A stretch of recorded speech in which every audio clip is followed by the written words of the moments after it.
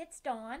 I thought I'd show you today how you can set up your email signature on your Microsoft Outlook 365 on your web account of Outlook.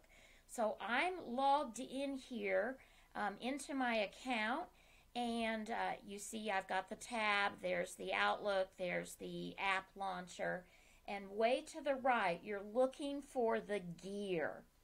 What we want is to make the signature consistent for all of our outgoing emails. So I'm coming down here into the View All Outlook settings. And here you can shop around. There's all kinds of things that you can use and change in here. So take your time once you get in here. But we are going to this Compose and Reply.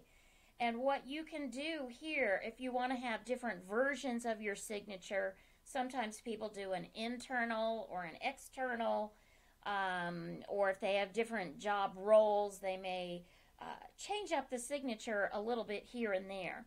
So if I wanted to make another signature or edit this one, I can do it from this window. I'm going to go New Signature. I'll just type Sample. And then I would just put whatever I wanted in here, and Microsoft Office Official. You can never type fast, can you? And then if you wanted to do anything, maybe link something or add any fancies to this, notice that I can't see all that unless I scroll down. There's like some hidden stuff down there. So scroll on down and you could actually, select and link. Here I'm going to insert a link for my web address, and I can do that here. So just know that you can do whatever setup you need.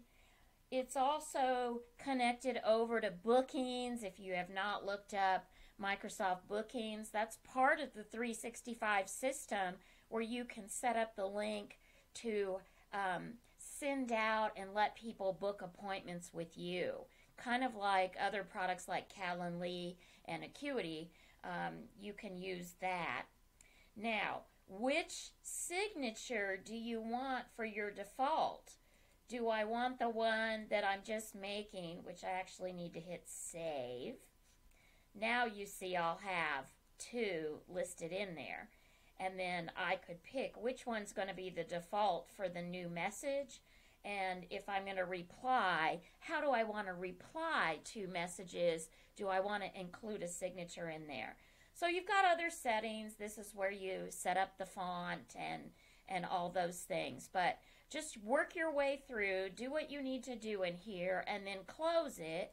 And then as you create new email messages, you'll see your signature, your chosen signature, will auto-populate to your new email messages.